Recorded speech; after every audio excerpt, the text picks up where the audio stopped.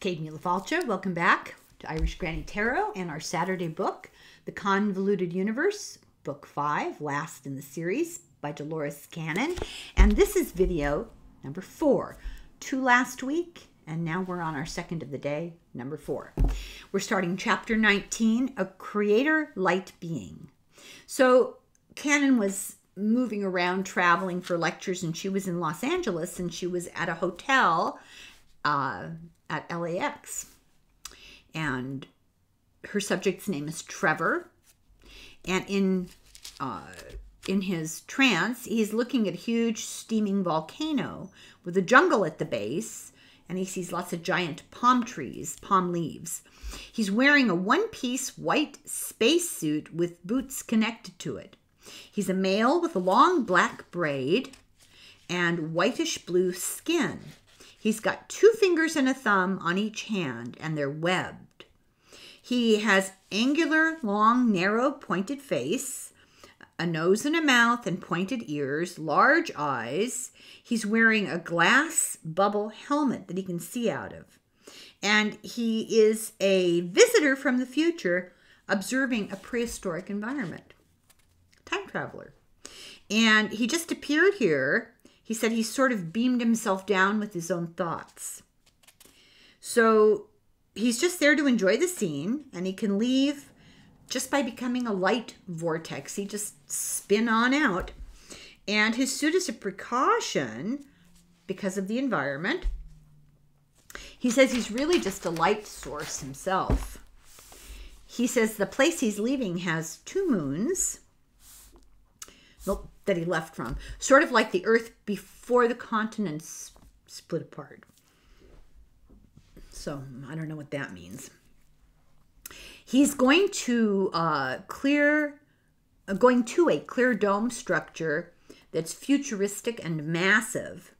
He goes through it and lands in a futuristic room and has a body again, but he has no need for the suit because he's indoors. He realizes he's in his apartment with a window view of the city, and he realizes he works from home. Does a lot of Zoom meetings.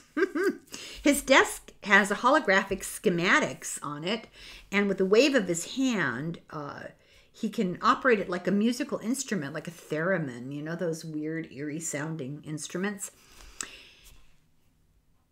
This is before a lot of things like touch screens and iPhones and stuff. Really interesting how it sort of predicts what's going to come up. So this thing makes sounds, and he can move symbols and charts around by moving his hands above it. And every time he moves it, there's a musical tone. He's able to form a pattern, and to travel to the next place, he's constructing the next place. He's going to a location. He's going to construct it with his own thoughts. He's building a planet to travel through. That's what this whole holographic map thing is. He's able to create, and once he makes it, he can get it to rotate and spin out of the room through the dome. And he does too. He says, I become light again, and I follow it quickly, and it grows and gets the size of a planet and goes into the universe. I give it light with my light in it's like a ball. He said this particular one is like a ball of ocean only. But he can walk along the bottom of the ocean. He says he makes these things, creates them, sends them off, goes to them and enjoys them, and then he can leave whenever he wants to and go back and do it again. And as he walks, he says, on the floor of the ocean, things grow like sea plants and coral and fish. Some are solid. Some are more of an electrical outline of something solid.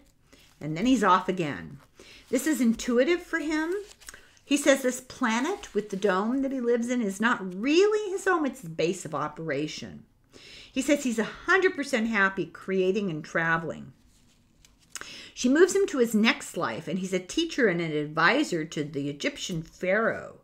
This was the first of many lives, the first commitment that he made to an entire life cycle on Earth. And he remembers this time and the lesson he learned was you don't always lose your abilities. You can keep them. Next, Canon has a woman who's, oh, yeah, I think this is somebody new. No, you'll understand here in a second. The subject's a woman. In her session, she sees a void with purple orbs talking to each other, giving off light from inside the orbs. She's not allowed to travel beyond a certain point. It's part of a collective of beings that she belongs to inside these orbs. And then I wrote, and this is funny, this description is too confusing and disjointed to summarize. So you can get the book and figure out what on earth they were talking about. It's just stream of consciousness, disjointed, and really hard to understand.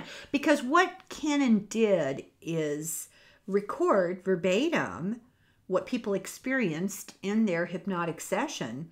And sometimes the people didn't know what they were experiencing or looking at or what they were. This is not like, oh, I'm a knight of the round table and I'm Sir Galahad. This is a whole different kind of regression. So then we have Jennifer, who sees herself in a simple Native American life as a man, an observer on the open plains, and one day a group of settlers comes through, and he's curious, and Canon moves him ahead into a little bit of a future, and he's in a futuristic city with unusual buildings and unusual crafts in the sky. He's tall, thin, androgynous with long hands and no hair and big eyes, wearing a one-piece suit with an emblem on the shoulder. He said that the emblem, in trance, he says, this emblem looks familiar to me. Why? From a dream? I don't know.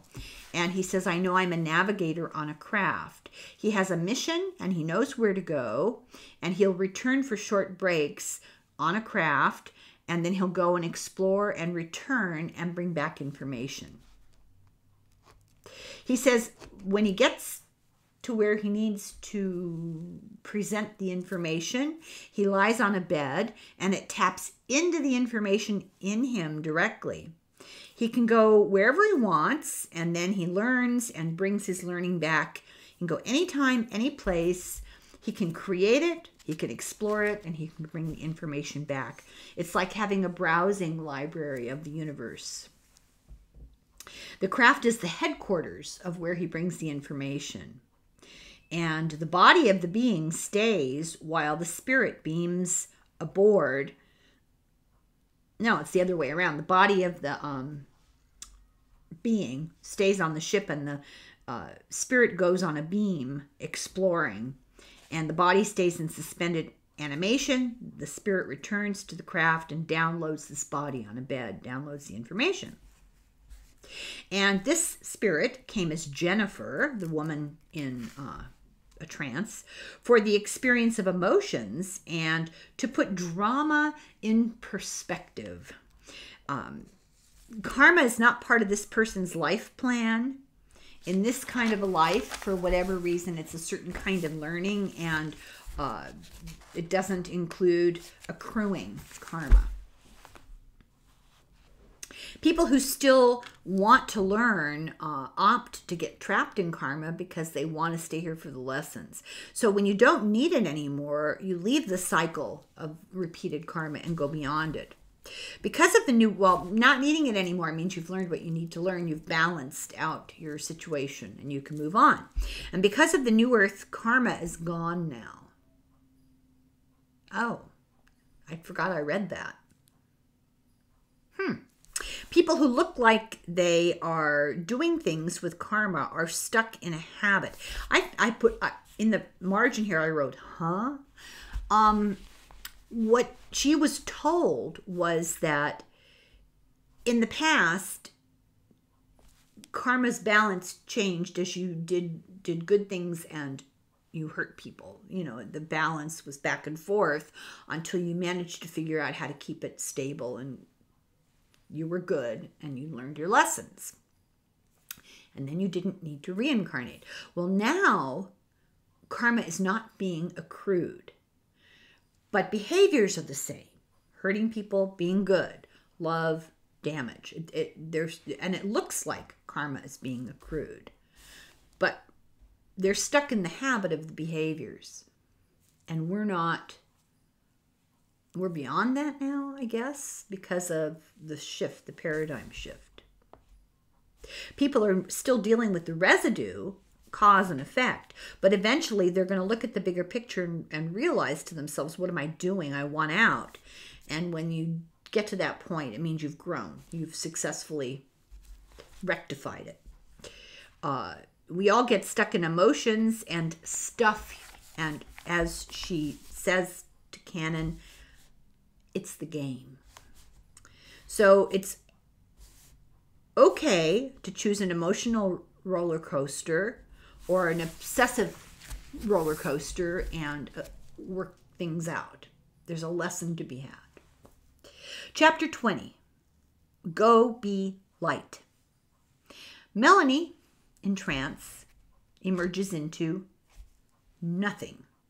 And in her work, Canon says she sees more subtle changes, especially in the past 10 years. So she died in 2014. So since 2004, between 2004 and 2014, there was the end of all those past life regressions where you went back to the Wild West or the Middle Ages or prehistoric times. Now, people's experience is very odd, not going into past lives. And she says to figure out what on earth is going on, she has to ask 20 questions. It's really hard. And this woman, Melanie, says, I see only dark, and then wisps of light that become milky and then get bigger. And then I'm in it, very still and bright. I am light. I am part of the light. And then this entity says, be the light by showing people how to stand in the light. Speak up. The message is we all have endless power.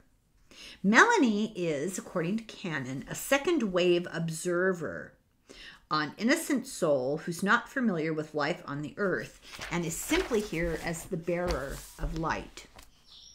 We haven't done the books by Canon about the 3 waves of people, and we'll eventually get to that. Did all her books out of order. I just, what did I know? Chapter 21, The Motherboard. A subject named Francis is in the middle of a rainforest. There are fairies and divas all around, tall trees, streams. She's on a patch of land. There are little creatures in the trees with wings like crystal that are made of glass that shine, but they don't break, and the numbers of them vary. There's a lot of rain. Frances is on a chair with a tarp over, and many birds with bright colors are flying around, and she can see a whole lot of stars in the sky. She's a woman around 30 with blonde hair in a print dress. She went back and forth to home. She's not in her home. She's in a little seclusion area. She takes a little boat that she sails or paddles to get back home, but she came to watch the fairies, and she came often to watch the fairies. They live in small straw. Let's see, I'm trying to understand here what I wrote. Okay, she had built a small straw bamboo straw hut with just enough room to sleep in, and she made basket weaving and beadwork. She played music on a flute and a big drum. She said she belonged to a village of huts, but she lived separately in this more temporary kind of hut. The creatures of the forest were her family. The villagers tolerated her. They didn't see the fairies. They thought she was a little, Canon moves her to a future time, and she reports that invaders killed all the villagers with canoes. They came in canoes, they killed them with guns, they stole everything, and they ended the peace. She hides on this island where she's safe. She heard screaming. She didn't go to see what was going on. She said she went back much later when it got quiet and saw everything burned, taken, people killed. She says, the fairies take care of me. The plants are our food, and I don't need much. She communicates telepathically with the fairies and never feels alone. But eventually the invaders find her and kill her. She says, I was old. So to them, she seemed like she was a savage. They didn't care. The lesson is there's more to life than meets the eye, and nature is the best teacher. She returns to the light and meets up with these beings of light who are very tall. They're busy doing something important, but she's very tired because she was living outdoors, and it was a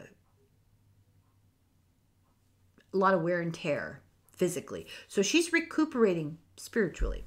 She eventually gets a new job. She's now a military business-like guy who has orders to follow and is being helped to recover by beings that look like sparks. She's been given liquid light to drink and feels a real influx of energy and feels much better. So eventually, she has enough energy to go back. And she's very tall and works with these tall beings that she first saw in the light that we just mentioned. Everybody knows her. She works on a motherboard. Every body has a motherboard that drives everything, and it includes many different currents. It's an overlay of the body. She says we fix it with our thoughts, and this electric overlay comes from DNA, and it's projected out as an energy field. And there's a different program for everybody. Each person's basic plan determined by your DNA, and it's projected as an energy field around you. And that would coincide with the belief that physicists have now, that we each have an electromagnetic field around us, and there's light in DNA. So we can use the field to connect with higher dimensions and with other beings. And most people are not aware of this, but we can communicate through light and sound. If there's a leak in your field, the person gets sick. It's like a short circuit. It has to be tuned to be healed with light and sound. Sometimes you can fix yourself, and it depends on how bad the damage is, the quality of the circuits, and the ability of the person. How body mass is determined on this template just sort of depends. And once there's a leak, things start to backfire, and it will affect your thinking and your beliefs. It's like your energy field is punctured or something. Sound and light create a vacuum to seal the leak. It's like fixing a punctured balloon. It's the physics of how light operates, Canon is told. This is physics. There's nothing mysterious about it. We just don't understand it yet. These beings help to do the work.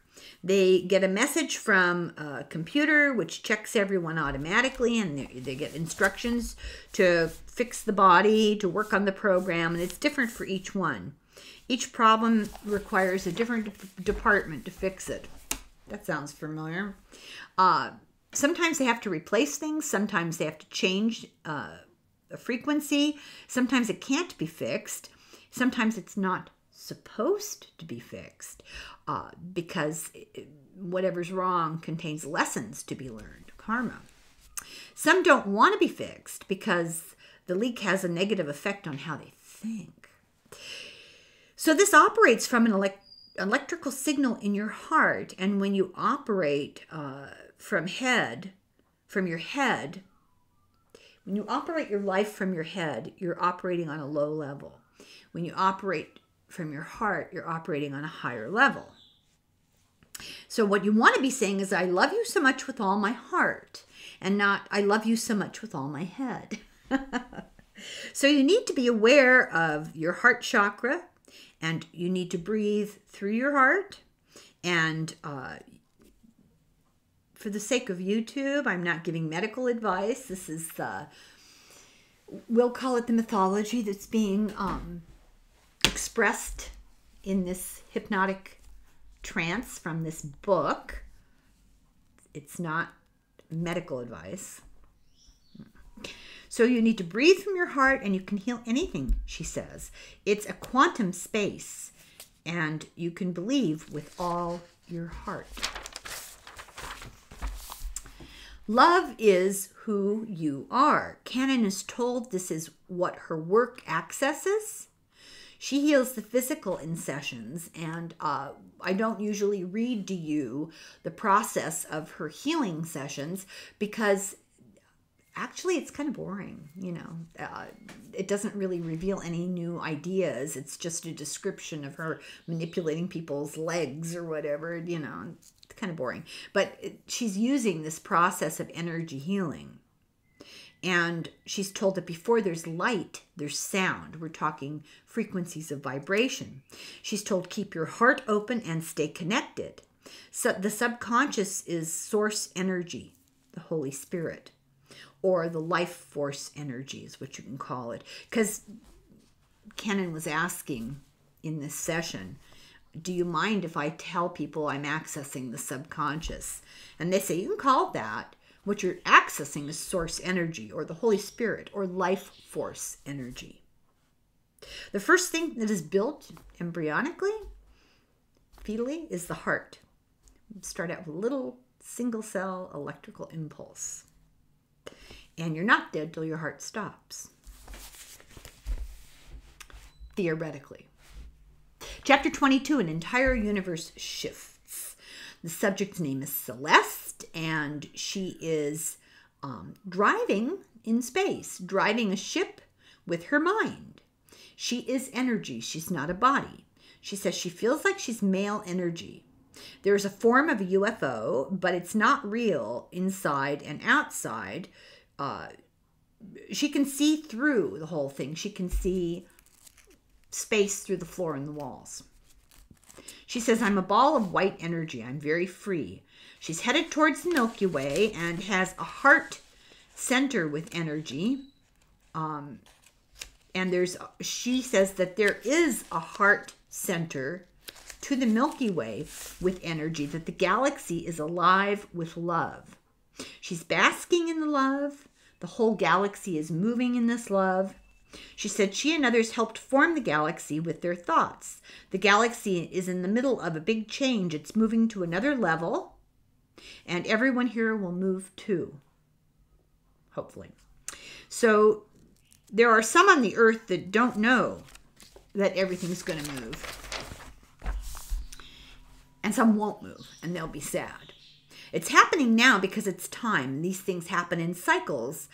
They're like earth cycles. Nothing stays the same. There's just different levels of energy is what we're talking about, that we're ready to realize we're all part of the light. We'll discover what it is and that we're part of it. We're all part of one. We will realize that we're bigger and have no limitations.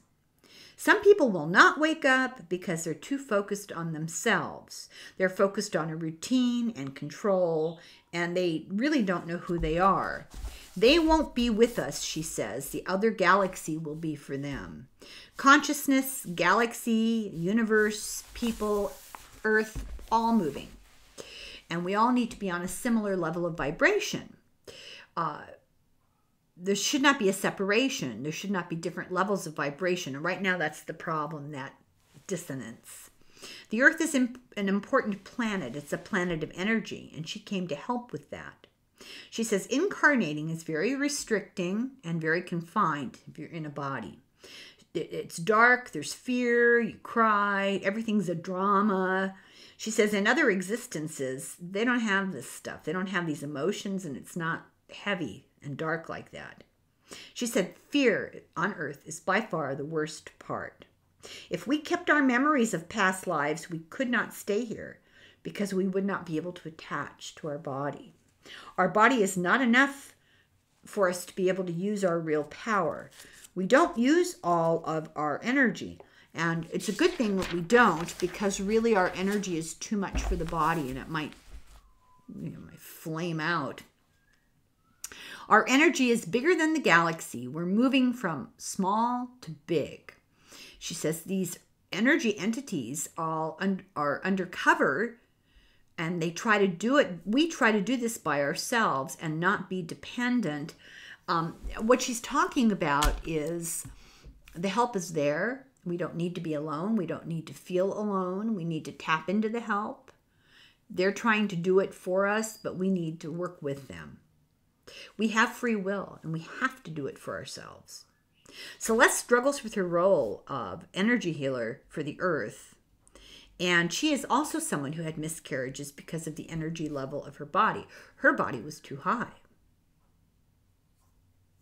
So that's actually the end of the book. It kind of ends abruptly. And then Julia, her daughter, is the one who collated this and said at the end that she put as much as she could get together of her mother's work into this and organized it as best she could. And that, yes, there will be more books. They're in various stages of completion, and they were before her mother died. So there's a matter of organizing them and editing them and publishing them. So we have to keep our eyes open for more books coming out. Sorry, this is a little shorter. I suppose we could do a card reading. Let's do a card reading. I actually wasn't completely prepared to do a card reading, so I don't have a question yet, but I'll delay here for time while I hunt for my cards, and we'll come up with a question. I'm going to use the Mystical Tarot of the Saints, this beautiful deck from Nate, who we're going to get together again soon and talk. It won't be long.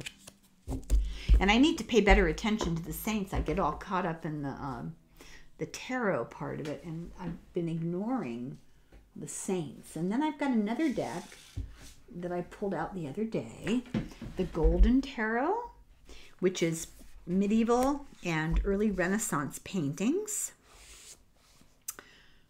I got this on Amazon a while back, I think.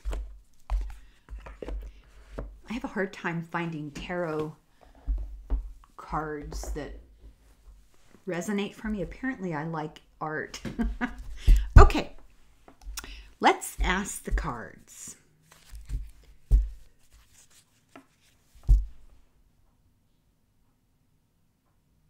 Let's ask the cards about the backdrop people. It's very interesting that they're not doomed to be nothing forever, that the more interaction they get, the more real they become. It's like, you know, Pinocchio. Let's do a full reading on them, and let's ask about the people who are angry and mired in that and don't want to change and want everybody else to be like them and have these values of greed and ego and material accumulation and vengeance and anger. Let's just do a full card reading on them and just see what the cards say in general. Let me make some space. Okay.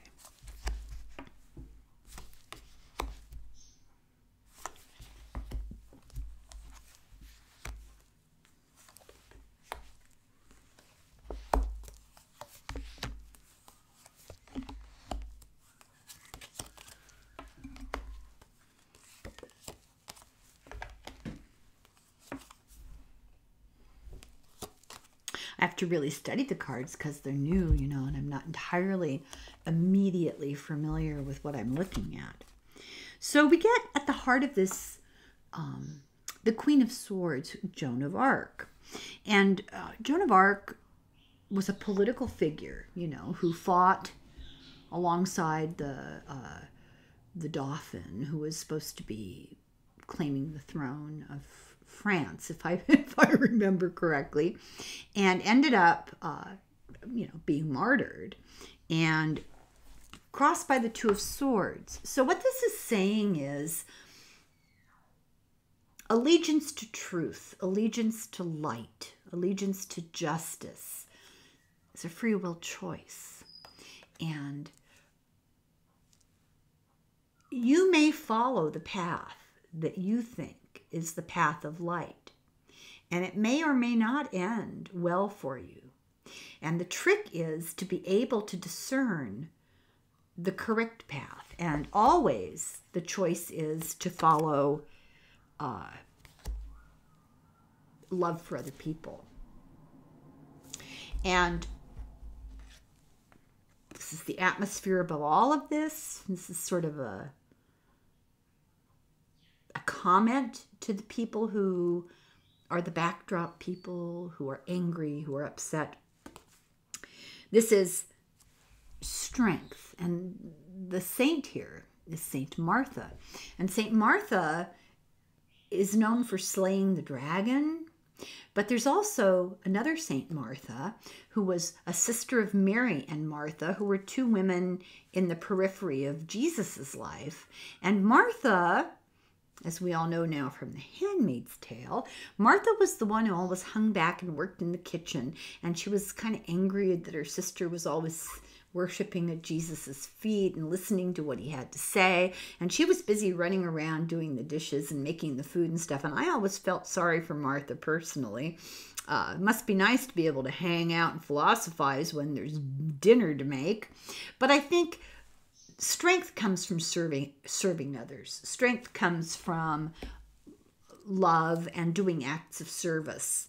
I think that's the message of that card.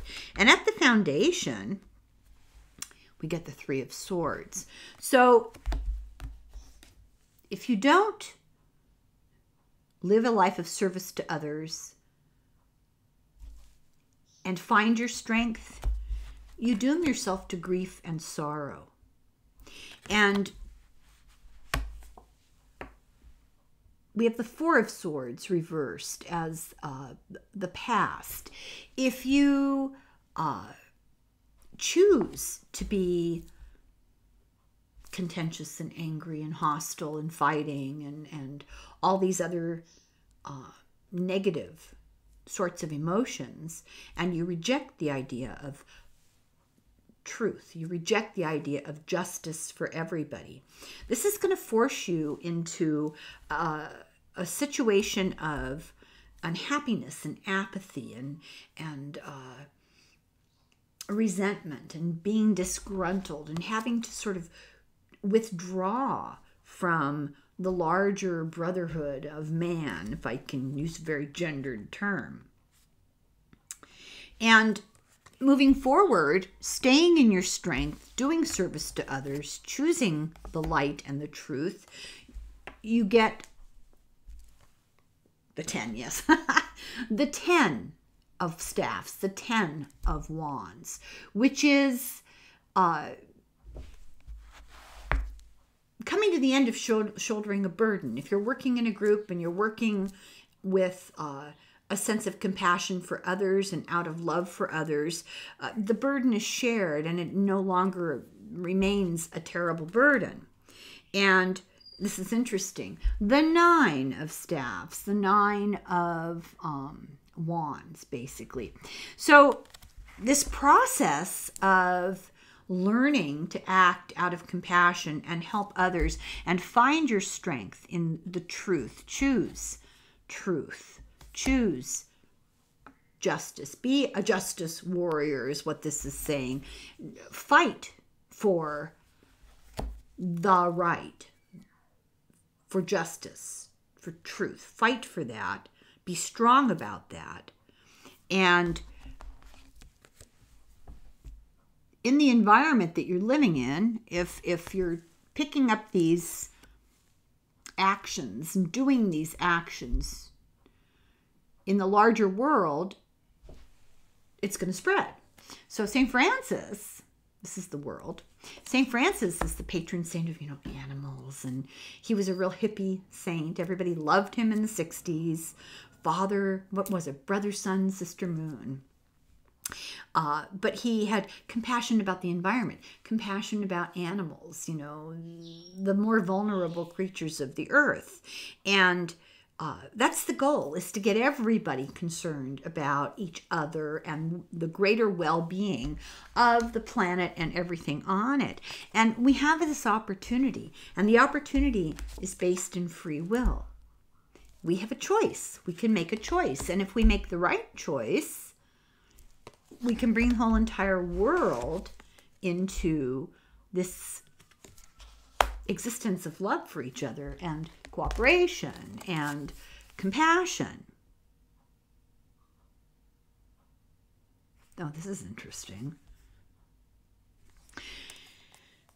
But it's going to require, now this is going to look shocking, but I don't think it's quite as shocking as it appears on first glance. We get the Four of Staffs, the Four of Wands reversed, crossed by Death reversed. So we have a golden opportunity here. And what is that opportunity for?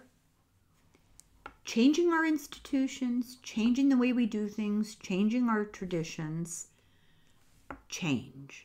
And not all change is bad. Not all status quo is good. We have not functioned on the right level of concern for a very long time. And for the earth to evolve, we have to change. We have to evolve. And we have to evolve the way we do everything. And we have the opportunity to do that and fall into an existence of compassion for each other and change the world to the kind of existence that St. Francis would recognize as a good existence. So let's do, let me make sure I put this in the right place. Let's do a clarifier on that. That outcome of changing our basic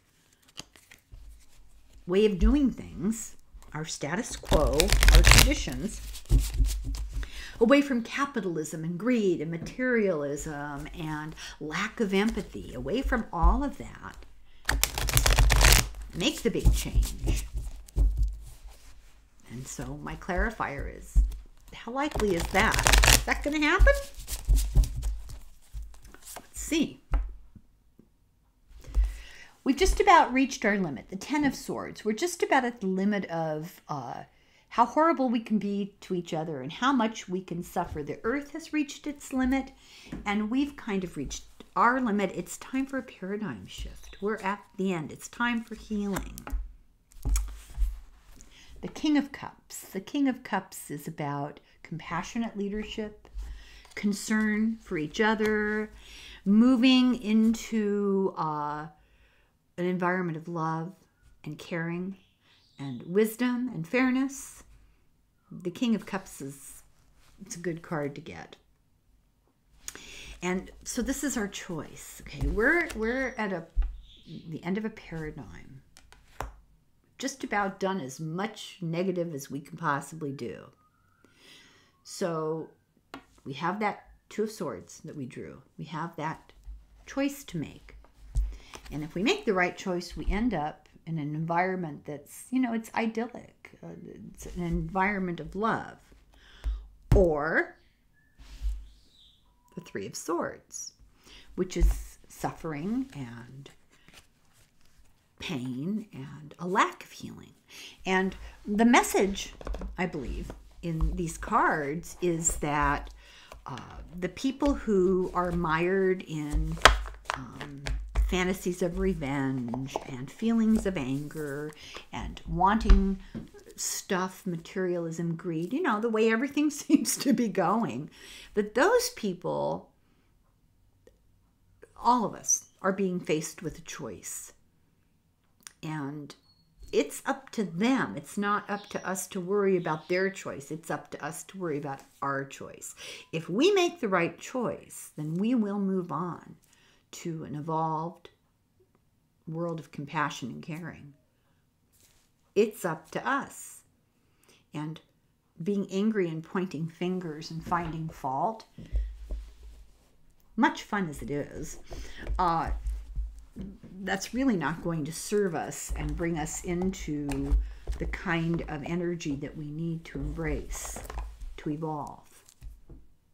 And I think that's the message of Dolores Cannon's book. This is up to us. This is karmic lessons. This is free will choices. Those who can make that choice in a positive direction should start doing that now, like yesterday. And some people simply won't be capable of it. And we have to mind our own beeswax and try to lead by example. Oh, Well, it was a good book. I thought it was very interesting and very thought-provoking. The whole issue of some beings being energy but no soul, that was a mind-blower. But it's important to remember, if I understand correctly, that some beings may be without a soul and just be energy and really just be filler in the supporting cast of characters. But that's not an eternal damnation. That's this time around. And they'll go back and start over, and who knows what'll happen next. So, very interesting.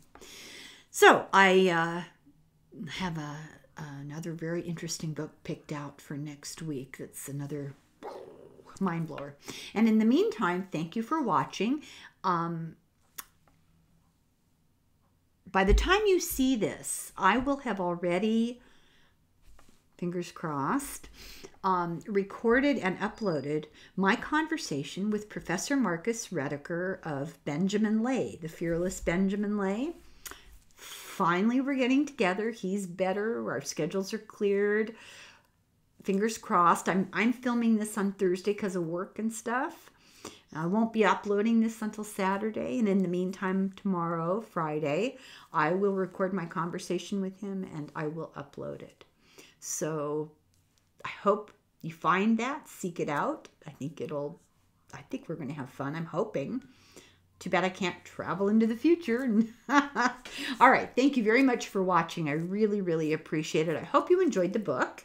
And no end of books. I've gotten some great suggestions, and I've got a couple of books on order. So stay tuned. And in the meantime, Slanga Foil. Sláinte.